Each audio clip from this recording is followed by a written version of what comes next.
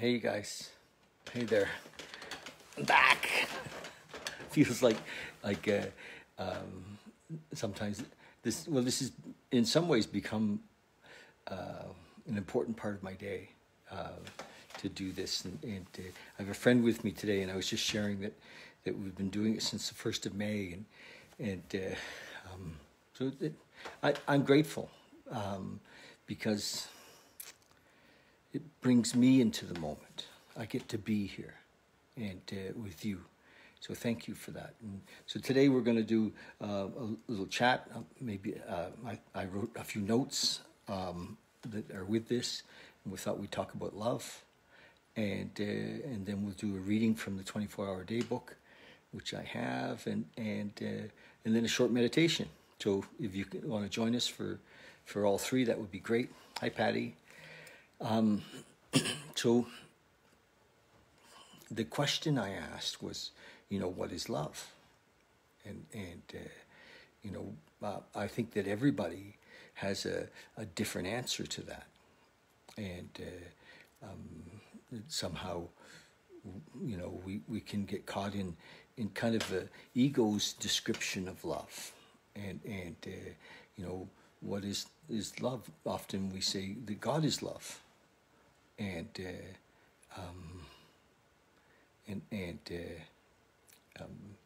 find it distracting when you get distracted, I get distracted. The ego's description of love is something to get, I think, or something to give, even. In my experience, I've often prayed to be more loving, to be more compassionate, to be more, present. I think for me to be here, to be present, requires love, and so love, in my opinion, isn't something that we get. It's not something out of a country song of somebody done somebody wrong song, or love gone wrong song, or what did Tina Turner that saying that love was a second-hand emotion? And what's love got to do with it? Got to do with it? So I mean, so much has been written about love. So much discussion about love, and we have, I think, especially from when we're living, an ego-based, story-based life, we have fear around love, because in some ways, pain is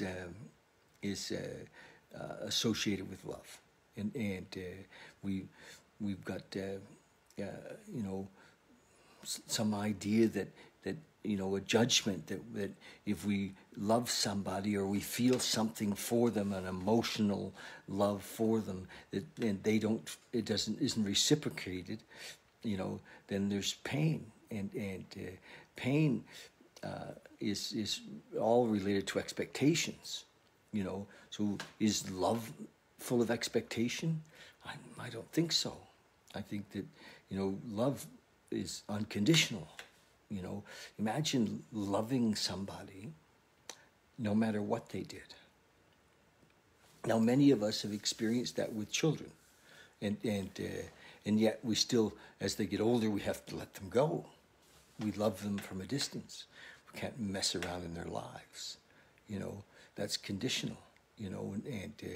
So I mean, sometimes if they're alcoholic and addict, and we love them, it doesn't mean that we're going to spend time with them, because the way that their symptoms, they're not them anymore. They're in the disease, and so we can't be with them, right? We have to let them go and learn how to love them from a distance, So I mean, there's lots of hello, Jennifer and Allison. So let's look at love from a freedom standpoint. Hi, honey. And recognize that if we love unconditionally, if we just love them, then it's not even in a way directed at somebody. It just is. You know, we are love. And we don't need anything to show it even. We can, you know, it comes naturally. We are that. And I love Dr. David Hawkins. Hawkins said as we surrendered, as we let go of, you know, our ego-based life, which is, you know, fear and guilt and shame and anger and desire, as we, and, you know, as we let those things go, as we recognize them, and in the 12-step world, we recognize them in step 4, and you are addicted to that thing. You are absolutely addicted to that thing.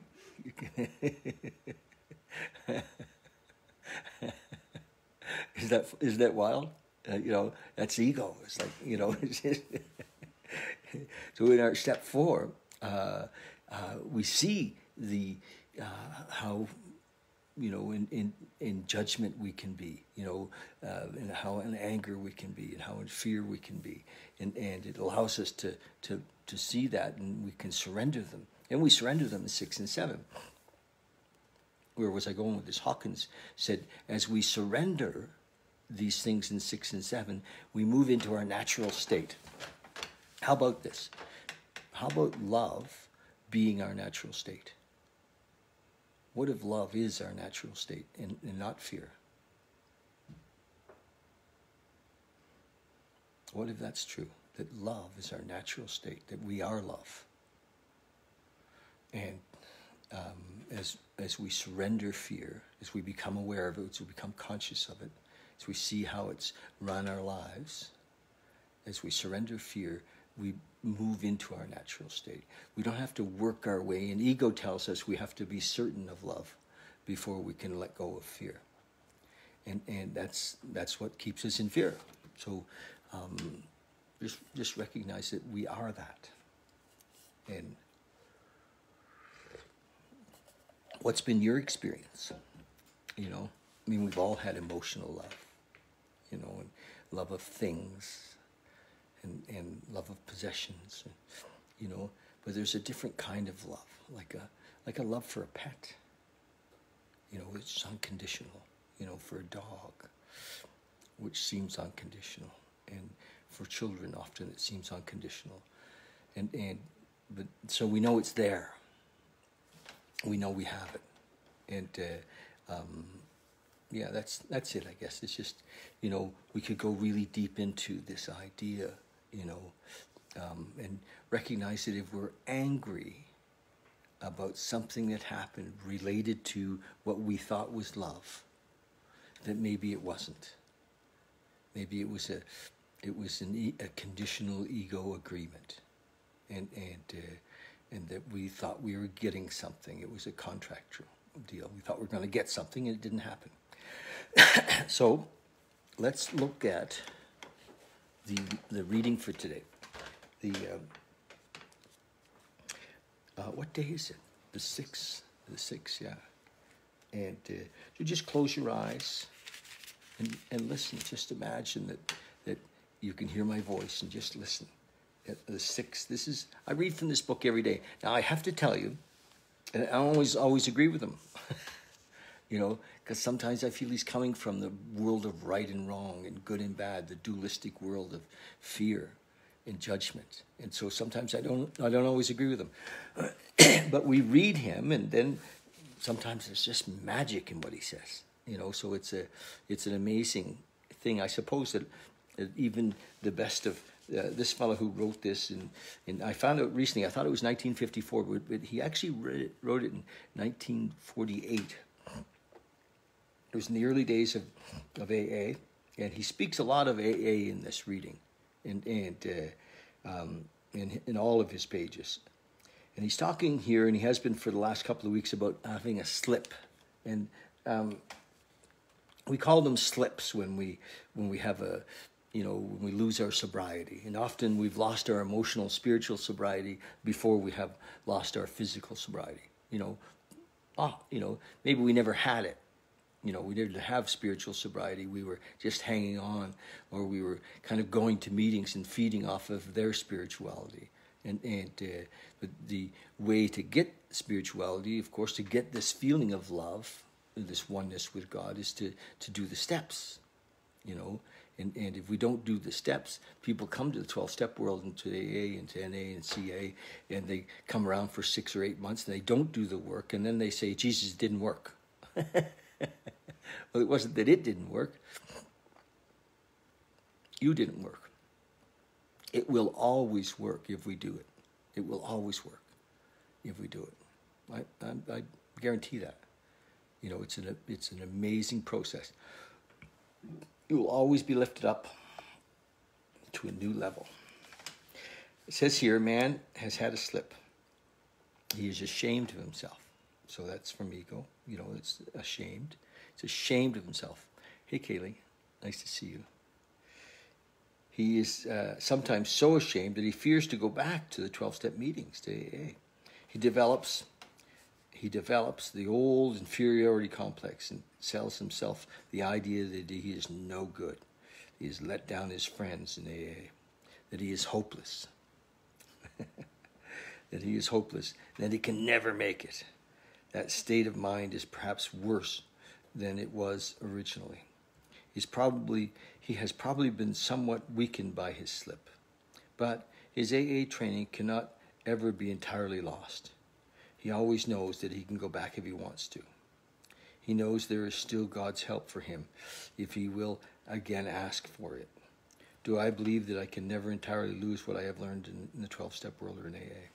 Well, I just want to remark on that he says but he always knows that he can go back if he wants to, and I debate that because I've seen hundreds of people go have a slip and never make it back, and I believe that most, if not all of them, wanted to come back but couldn't because pride, right? Pride wouldn't let them. It's a tough thing, you know, and you know, fear wouldn't let them. And they get caught in that trap of the depths of fear and shame and guilt and pride, and they can't get out. So if you're sober, you know, and you read this and think, well, I can come back if I want to, that your want to may not be big enough to get you back, and so millions don't get back. Literally, you know, AA, you know, hasn't got a. You know, it has 100% success rate for those that do it, but not so with you know, if we don't, you know, we get exposed to it, we even learn the steps. People, you know, but lots of people end up, you know, it's a disease, it's a mental illness, and we end up with a gun in our mouth, and I know that sounds a little graphic, but that's what happens, you know. From a desperate place, the only way out seems sometimes to take ourselves out, and that isn't getting back. Meditation for the day. Nobody entirely escapes temptation. We must accept it and be ready for it when it comes. None of us is entirely safe. We must keep our defenses up by daily thought and prayer, doing the spiritual work. That is why we have these daily meditations. We must be able to recognize temptation when it comes.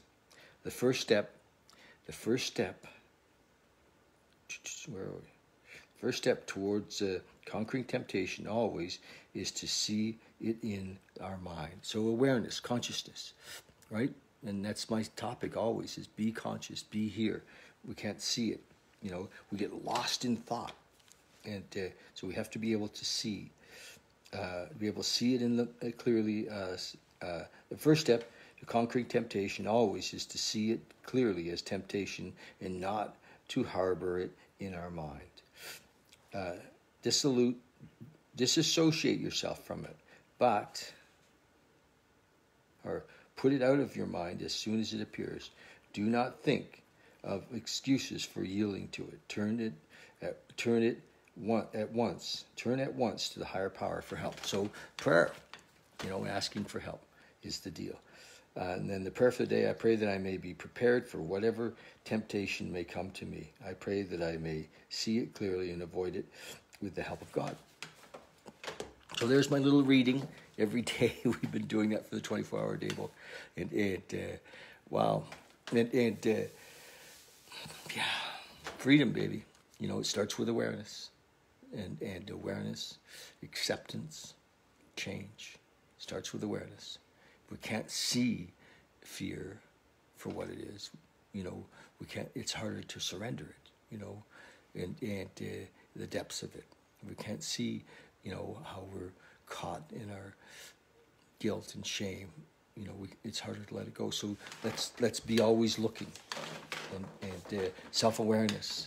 Know thyself. Self-awareness allows us to see, and you know, that's why having a sponsor to help us really determine is crucial. Okay, so we're going to do a little meditation. If you'd like to join me, what I suggest is you sit up straight and with maybe both feet on the ground, and so that the temptation in meditation is to fall asleep. Have you ever fallen asleep in meditation? You have. And I have. As a matter of fact, I could tell you just a funny story. The other day I was really tired and we were doing this reading. I was in, where was I? I think I might have been in Squamish visiting at my daughter's house. And so we did the meditation, we started, and I do a little bit of a guided thing to get us into it, and we were there, and all of a sudden I was like, and I mean, I literally, I'm live on camera here in front of you, and I fell asleep. And at that time, my son Luke, who rarely comes to watch this thing because I'm his dad, right? Yeah, that's right. At that time, my son Luke came on to watch what I was doing, and he was like, "Oh my God, there's Dad doing his thing, this thing that I do, this thing, and he's asleep." And he was like, "How do I wake him up?" Anyway, I didn't go there for long. I can almost see your mind working. It's anyway. So there we go. What's that? Kayla says, once I woke up and was like, "What the fuck happened?" But it was beautiful. Yes, of course. But also recognize that sometimes ego puts us to sleep. You know, we're like, it doesn't want us to discover this space, this new platform. I've been calling it lately like a new platform, like a new operating system called love, right? And do you like that? A new operating system called love, instead of the old operating system, which was called fear. And so meditation helps us to drop into that space, you know, to become self-aware, to become free. You know, if we can see it, it's easier to just let it go. So here we go. If we're comfortable, we're going to just sit for a few minutes, maybe somewhere between 5 and 10 minutes. We're going to sit, and I'll keep a clock. You know, you don't have to worry about the time. I've got it. You know, I'll bring you back. That's one thing that the mind sometimes is, "Oh, I don't have time for this." Well, let's just take a few minutes. What could be more important than freedom? What could be more important than freedom? You know, like my friend Muji likes to say, it's auspicious. What greater thing into mankind and to the humankind than to find freedom. Freedom from the mind, freedom from fear. Wow. So meditation is part of the possibility of that. So let's do it. Close your eyes. Just drop in. We use the breath. I use the breath. Oh, little yawn. Yeah. So breathe in through the nose. Yeah, right away. for me, I just feel the shoulders relax. I just drop down. The breath, if we focus on the breath, nothing else is there. We're here in the breath, so we're here. The breath is very close to the moment, if not exactly at the moment.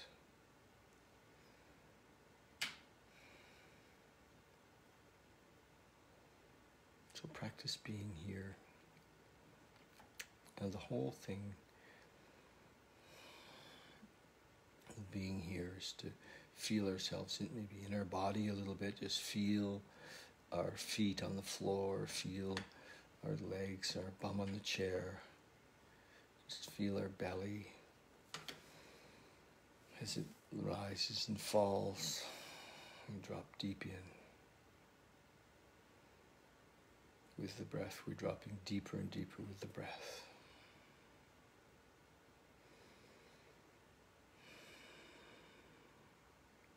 Now, if there are any aches or pains in the body, just include them. Don't worry about them, just include them. They are what they are. Remember, you're not your body. You are not your body. Body is a vehicle. It's just a container, a beautiful container, allows us to experience this world. The body comes and the body goes, but we don't. We were here before the body, and we will be here after the body. Who is it that was here before the body? Who is it that will be here after the body? That's what we discover in this moment. We see the oneness, the beautiful oneness, the stillness.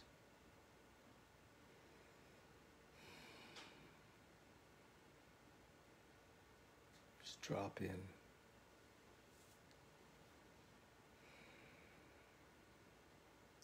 If thoughts come up, just let them go. Remember, you are not your thoughts. They're kind of random. Thoughts are random. Just let go of them when they come.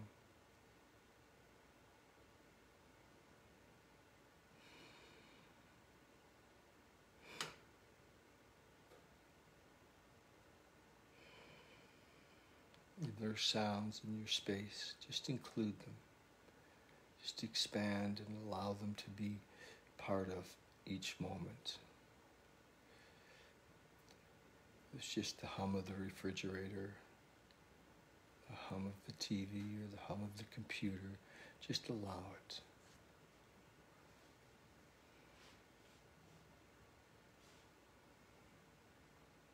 Remember, there's nowhere to go, nothing to do, nowhere to be.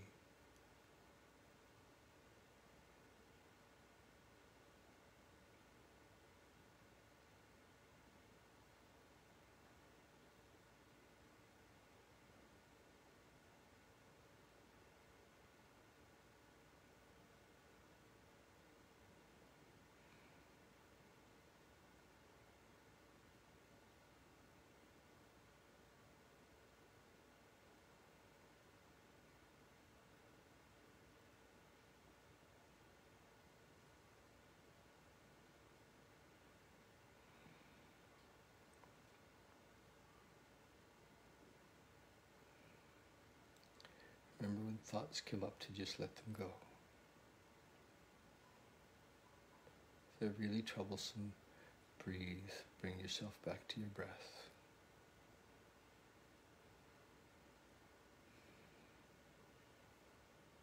We start to see that we are not our thoughts. That we're always jumping on them, and I call it getting on the thought train or the fear train. Just let the train go by.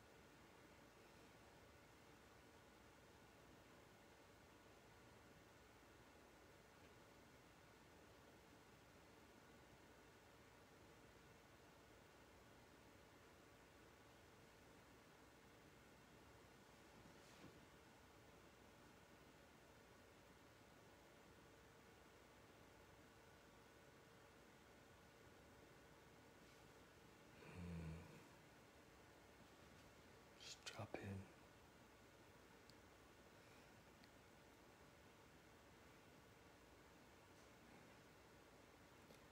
it's okay to have thoughts. Just set the intention not to get on the thought train, just to let them go.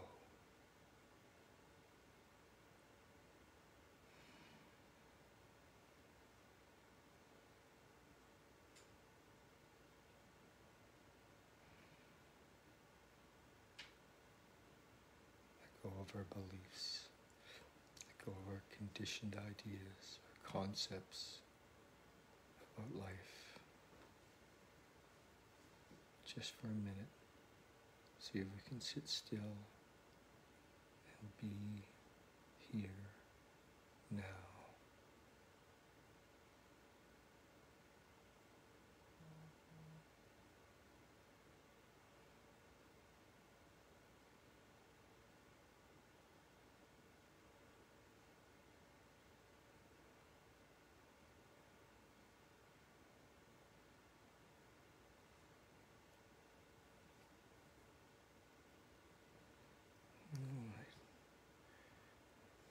That's a good little time.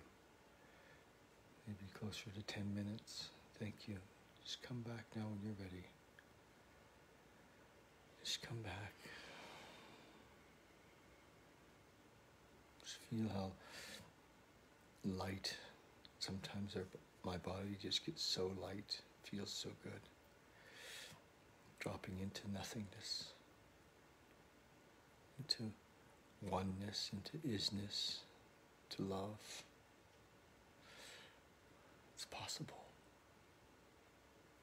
It's also possible to take this with you each day, to remember this state, and as we practice this daily, we can be in this state, free from fear, free from anger, free from judgment,